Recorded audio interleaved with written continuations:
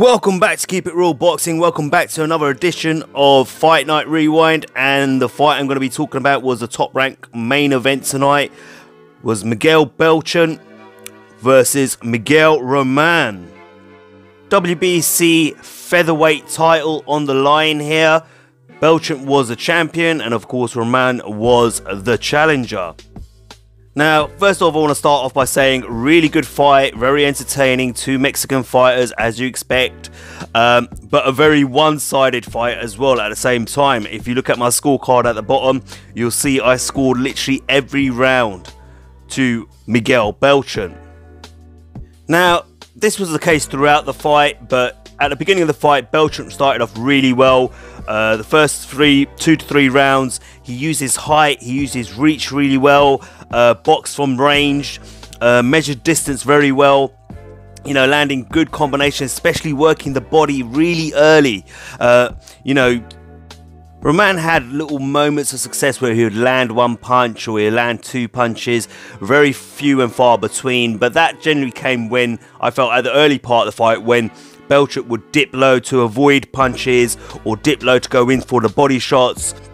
That's when Roman, you know, kind of capitalizes, but he wasted a lot of punches, Roman wasted a lot of punches, missed a lot of punches. Berchelt was making him miss and coming back with counters.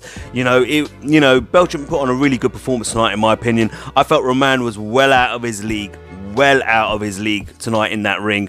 I didn't give him a round at all.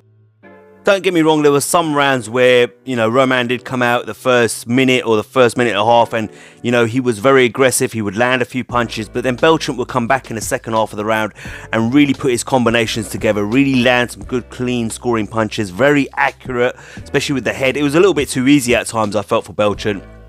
So Roman did, don't get me wrong, I give Roman all the credit in the world for showing such great heart, such great willingness, because most fighters would have dropped to their feet and not got back up. You know, in the 6th round, you know, he went down twice and the guy still stood up and kept going. In the next round after that, he barely threw a punch. He just, you know, he literally ran. He was on his bike in that round, the round afterwards, which was the 7th round, and just looked to survive.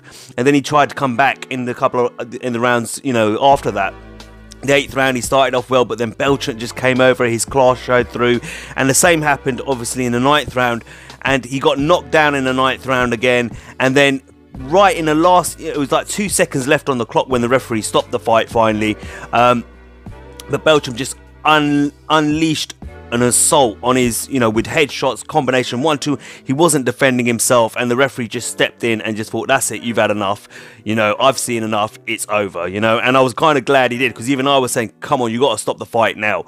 I felt the fight went on probably about 2 or 3 rounds more than it should have, personally. Yeah, I know Roman showed moments of grit and tried to come back into the fight, but then when Berchelt would just take control of the round again, he would put on a beating on Roman, and I felt, you know, I questioned the corner, you know, a bit of compassion for your fighter, you know, all right, he doesn't win this fight, but you know what, let him live to kind of fight another day. And even the referee, I thought the referee should have stepped in a long time ago as well, but you know, he waited right to the end of the 9th round with like 2 seconds on the clock before he said, all right, that's it, I've had enough.